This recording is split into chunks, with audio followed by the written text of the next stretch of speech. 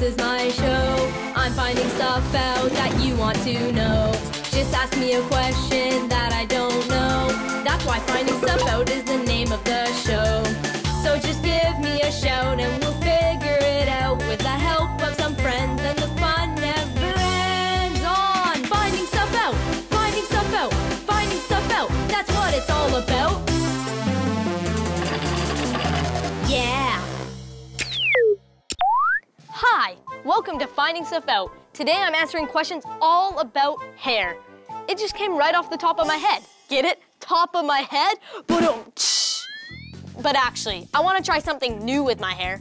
This may not be it though, but I'll keep looking. Meanwhile, let's take our first question from Madeline. Why do people have hair? Why? I don't know why. By the end of the show, I'll give you my final answer. But the next question is from Iris. Why don't worms have fur? The short answer is because worms don't care how they look. Yeah, I really don't care.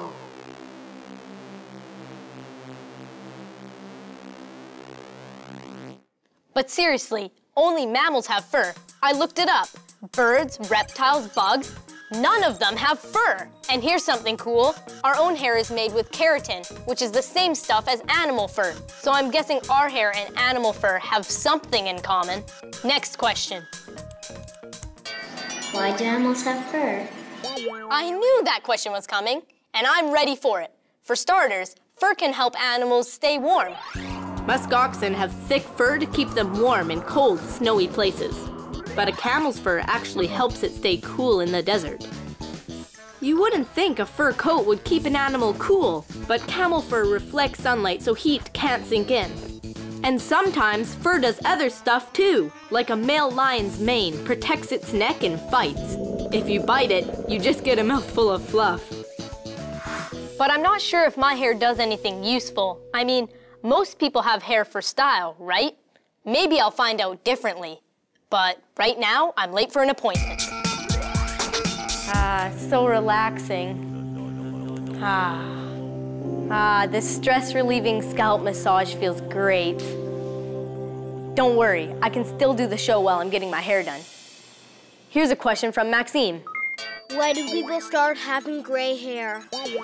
I haven't looked that up yet, but I bet Leslie knows. She teaches people how to be hairdressers, so she knows a lot about hair. Well, the reason why people get gray hair is because there's melanin in the hair, and the melanin has stopped being produced. Therefore, the colors that we see from melanin, blonde, brown, and red, they slowly start to turn gray. We even see it with university students. Sometimes when people are stressed out, they start to go gray early, and that's genetic or due to stress. Gray hair because of too much studying? Just kidding. So how come I've seen old people that don't have gray hair? Well, generally speaking, it's because they're dyeing their hair. Can I dye my hair gray? I think it would make me look older and more mature, you know? We can't dye kids' hair without parental permission. Okay, so Leslie wouldn't dye my hair, but I really wanted to do something new with it. Okay. So Leslie suggested a bunch of cool styles for me. What about a mohawk? But it took a while to find one I liked. So we're gonna start off by shaving the sides of your head. Whoa, I said I wanted to look older. Didn't mean I wanted to be bald. Maybe a more 1940s look? Sure. Okay.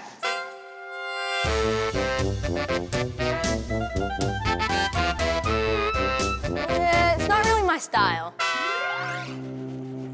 So while I'm getting my hair washed for my second style, let's take a question from Sheila. How many pieces of hair do you have? Well, just on my arms, I have 1, 2, 3, too many to count, plus my head, plus my eyelash and my eyebrow, times 2 multiplied by the hair in my nose. Uh-oh! You're gonna make my head explode!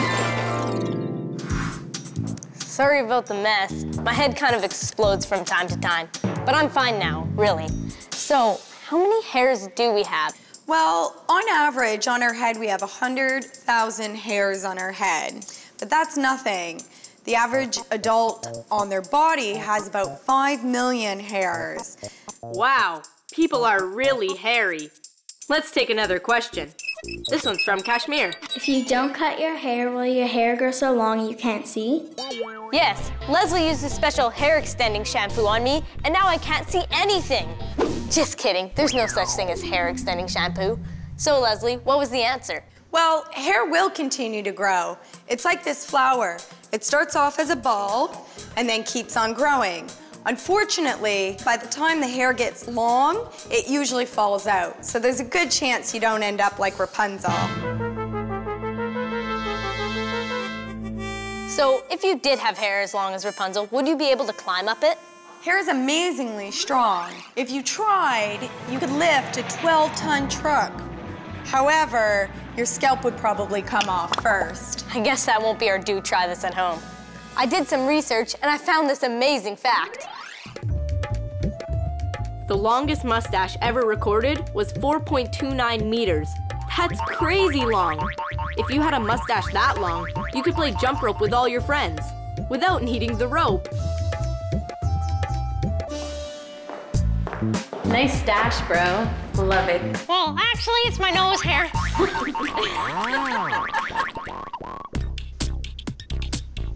How's that, Harrison? Perfect, I love it. Thanks, Leslie. No problem. I love the spikes. Why doesn't it hurt when you get a haircut? When you get a bad haircut, it really does hurt. Your pride, like the one my mom gave me, like this. That's why I go to a salon now. But seriously, this question blew my mind. I mean, it hurts when you cut your skin. Why doesn't it hurt when you cut your hair? I looked it up, and guess what I found? The reason it doesn't hurt when you get a haircut is because your hair doesn't have any nerves. Like your fingernails, it's basically dead. Gross, I'm covered with dead stuff. Ugh. Ugh, I don't even want to think about that. Now, let's take another question. This one's from Kenyon. Why is our hair different? Because sometimes it's fun to be different, right? Street smarts! So what do you like about your hair? Because every time I want to, I could do this. I like my hair because it's long. When I brush it a lot, it looks like a mohawk.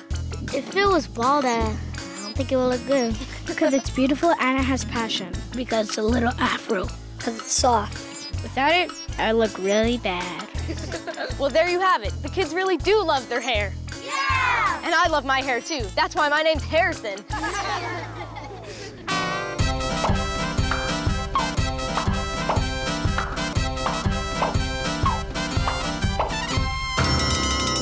Okay, Kenyon, to answer your question about why we all have different kinds of hair, I checked, and it turns out we pretty much have the same hair as our parents. But there's a really cool scientific explanation on why.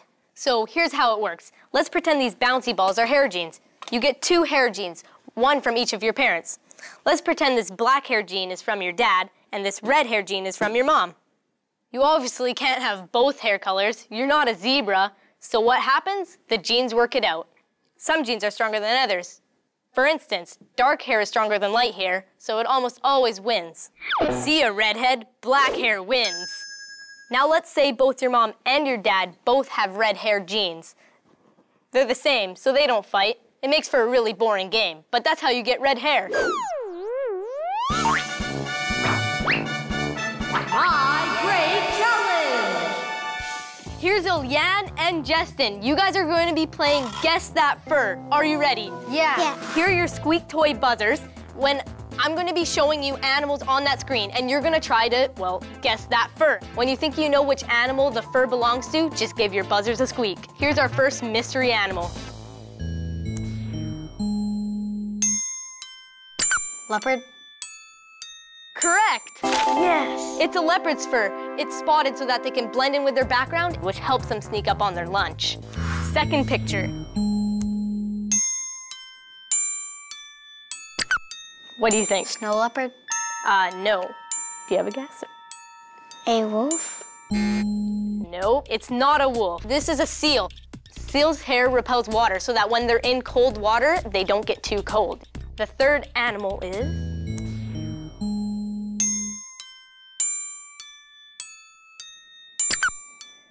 Fox? Nope. Ilyan, do you have a guess? No. No? It's fine, I'm just kidding. It's a clown wig, I'm just seeing if you're on your toes. Next animal.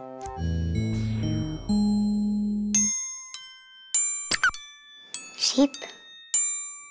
Correct, you got it. Here's a cool thing I found out about sheep. Wild sheep don't have wool on their bodies. They actually have hair. On farms and ranches, though, most sheep are the fuzzy kind. Those are the ones that give us wool for sweaters and blankets. Next animal.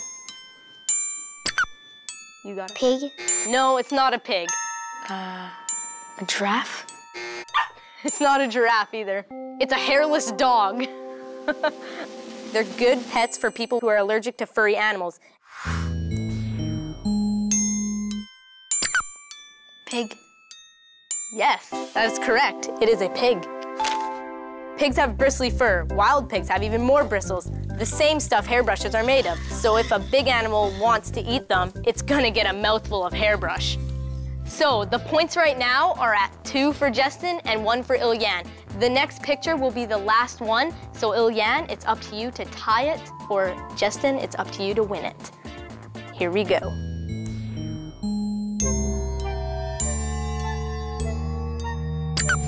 Llama. No, it's not a llama. Lion. Nope, it's a chinchilla. Chinchillas have long fur to keep them warm, but they hate to get wet. They come from mountains where it doesn't rain very much, so they take sand baths instead of water baths. So I guess Justin is our winner. Congratulations. Yay. Why are some people bald? A flat earth corner! Why are you bald? Because you don't buy my snake oil. Just one drop rubbed into your scalp and your hair will grow back full and luscious. See? Now I have a full head of fluffy hair. And you can too for only $19.95. Guaranteed to grow hair. Great for beards and mustaches too. Just don't spill it or you'll end up with hairy feet. That snake oil's so good. For centuries, men have used all sorts of magic potions to stop them from going bald, but none worked. Most baldness is caused by genes, and I'm not talking about these genes. Not all bald people are really bald. Olympic athletes sometimes shave their heads because they think it will help them run or swim faster. And some people shave their heads just because they think it looks cool. That's a look I've never thought of for myself. Nah. Let's move on to the next question. Could mankind grow fur? I'm gonna try it right now. Oh,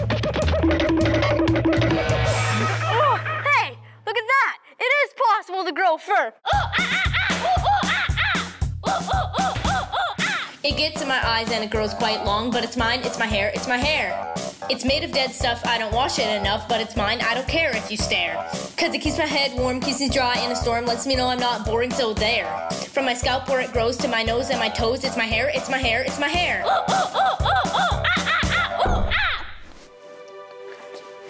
Just kidding. But fortunately, I'm here with someone who can answer your question. Hi. Hi, Harrison. So I'm here with anthropologist April Noel, who works at this cool university with a bunch of bones and fossils. So, why don't humans have fur? Actually, we kind of do, in the sense that hair and fur is really the same thing chemically. We just use a different word. So we use hair to talk about what humans have, and we use fur to talk about what animals have. Can I see your arm for a second, Harrison? Sure. So actually, humans have the same number of hair follicles all over their body as a gorilla. It looks like so much more.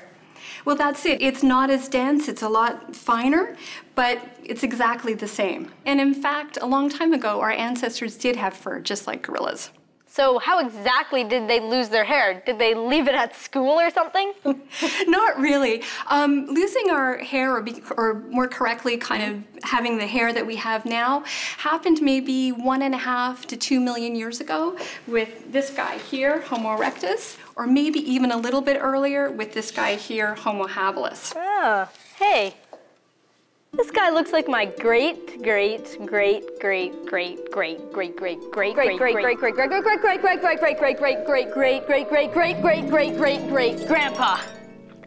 Oh, you're done. Okay. Yes. You might be right about that. Yeah? Yes, because we're all related to these guys right here. In fact, all of these ones on this table. Whew, that Harrison looks just like us. Yeah, good looks run in the family. So hairlessness goes along with a whole bunch of other different changes. One of those changes would be the fact that we became upright walkers. We started to walk on 2 legs. And that's really different from what, say, chimps and gorillas do, which is they walk on all 4s. In fact, they knuckle walk. Can I demonstrate? I've always wanted to do this. Sure.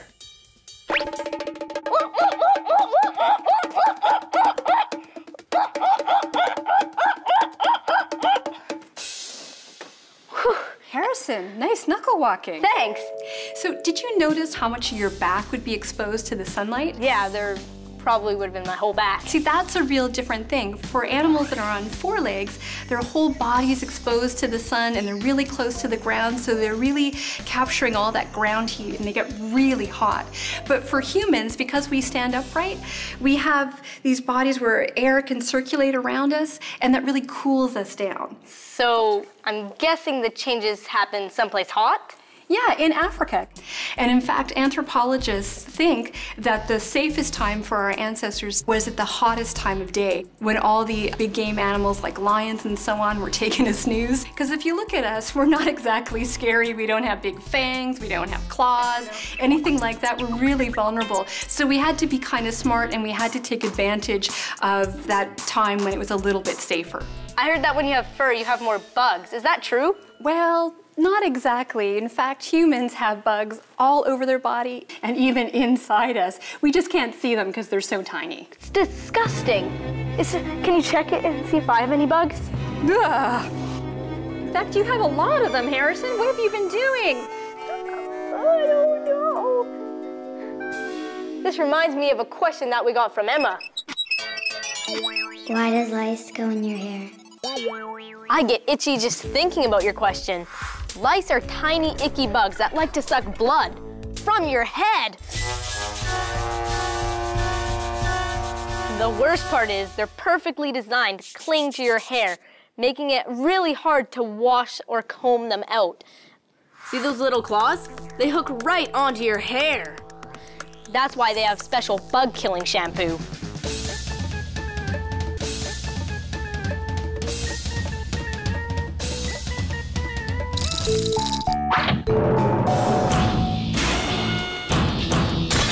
Uh-oh. Do try this at home.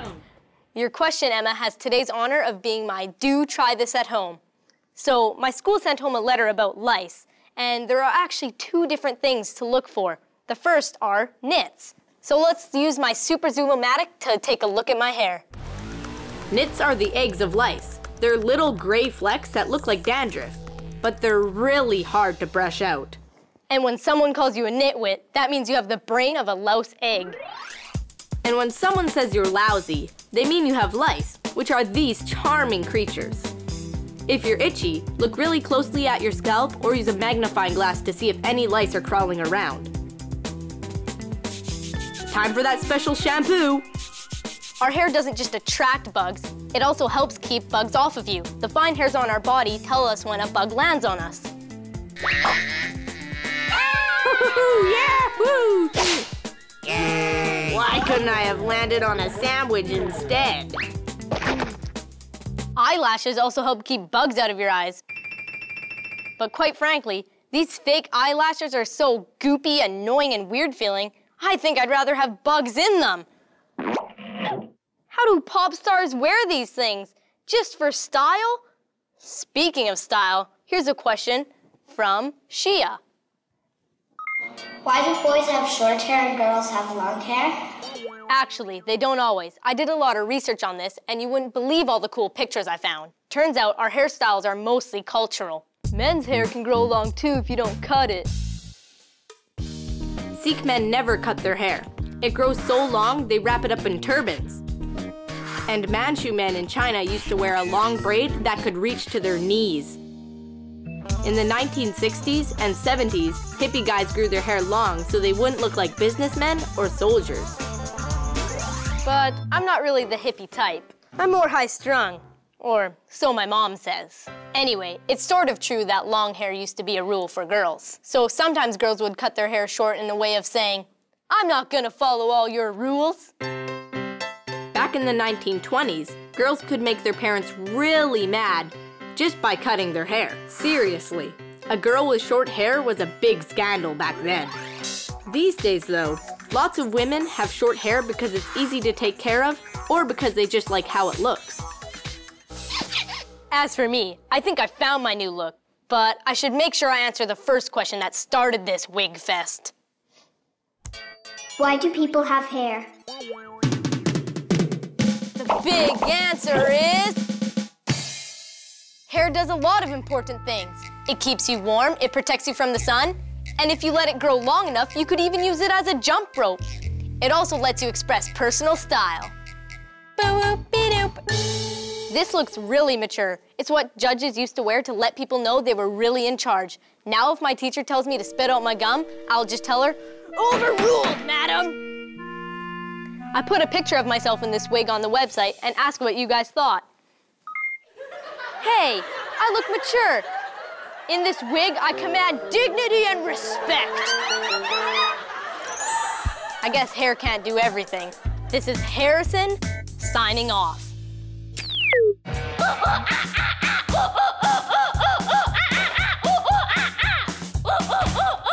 It gets in my eyes and it grows quite long, but it's mine, it's my hair, it's my hair. It's made of dead stuff, I don't wash it enough, but it's mine, I don't care if you stare. Cause it keeps my head warm, keeps me dry in a storm, lets me know I'm not boring, so there. From my scalp where it grows to my nose and my toes, it's my hair, it's my hair, it's my hair.